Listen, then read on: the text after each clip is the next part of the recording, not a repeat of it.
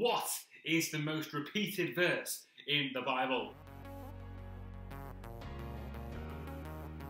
So here is the answer to that question. Grab your Bibles, grab your phone, grab your highlighter and highlight this verse. It's from Numbers 9:9. That's right, it is a very long-winded one. It says, the Lord told Moses. That's it.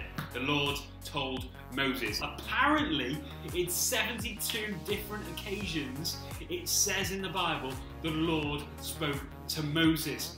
Don't you just want to have that relationship, the same relationship that Moses has with God? Not just us praying all the time, us speaking, God listening, but God comes and speaks to us. Yes, it would be amazing if God came and spoke to us face to face, but how many times in your life do you give the opportunity for God to speak to you rather than you just speaking at Him, or distractions going on in your life?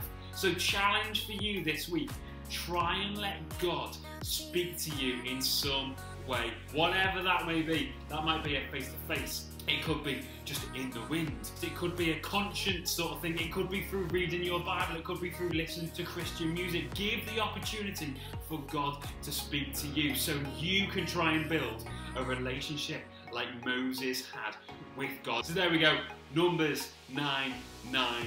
Get it in your Bible, highlight it in any way, and use it in your life.